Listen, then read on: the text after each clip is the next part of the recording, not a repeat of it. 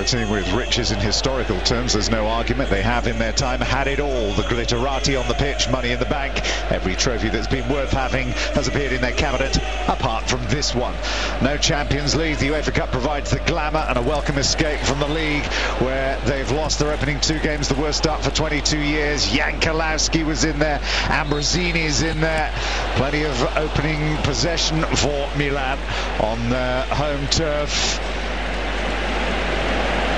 Ancelotti, of course, under major pressures. Was Zurich, of much history of competition in Europe as well. 2008 is their 22nd year of European competition. It looked only a matter of time, though, here before the opening goal would go in.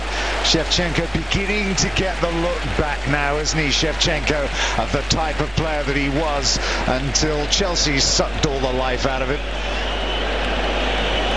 Maldini on the bench tonight. 3 changes for Milan to the side from the weekend. Shevchenko in again. Just a little fine-tuning he feels is needed before the goals start to come. But the faithful inside this stadium still very happy to see him back. At the other end there were dangers. That there, Stahil's goal was disallowed. It was an offside decision.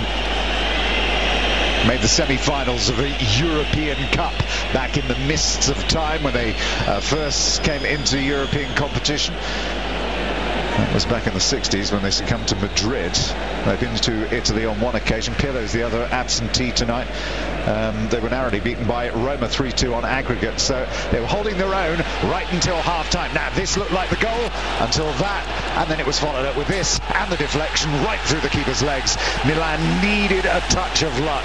Finally they got it, and Jankelowski can do a bit of celebrating. He is going to claim the goal, his first in a Milan shirt since the 31st of August of 2007 when he scored in a 3-1 win against Sevilla in the Champions League. What a nightmare.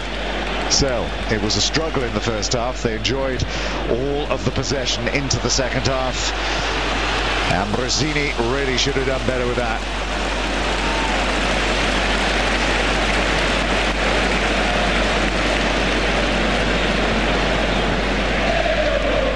And then from here, the goal would be made at the other end.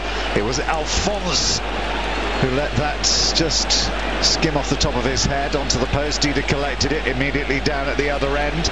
Milan, this classic counter-attacking style of days gone by, but plenty of shirts filtered back behind the ball, but the free kick was then given away.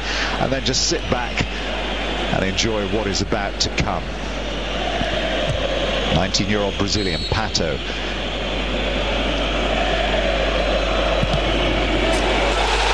Absolutely unstoppable. First ever goal in European competition for him, and one that he will never forget. Eased some of the growing tensions on the terraces, and it was becoming apparent that there was tension inside this stadium. Just coming up to the hour mark, and just 1 goal scored against Zurich. They'd wanted better than that, but in reality they were absolutely dominant in terms of possession. Seedorf breaking into a trot, and then what about that? Borriello had only been on the field for about 6 minutes before he struck that. He's a player they're going to get used to seeing a bit more of. He was in great form for Genoa last season, where he banged in 19 goals. They're hoping he's brought a bit of that with him.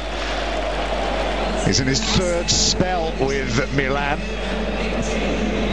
And then what about that, though, for a goal from Zurich, who's got Zurich at least a bit of interest for the replay.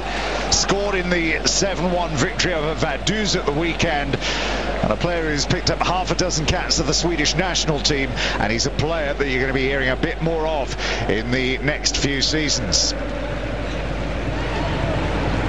Well, Milan press forward looking for a 4th goal to effectively really kill this tie-off, and they still have possession. Seedorf from Jankelowski's cross, and it was saved in the end. 3 goals to 1 would be the final score here.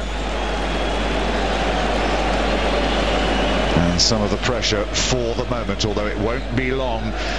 They might not have won the UEFA Cup, And there's a bit of an outpouring of relief there. You can see what it means to the Milanese players. They've won by 3 goals to 1. Finally, the season's off and running.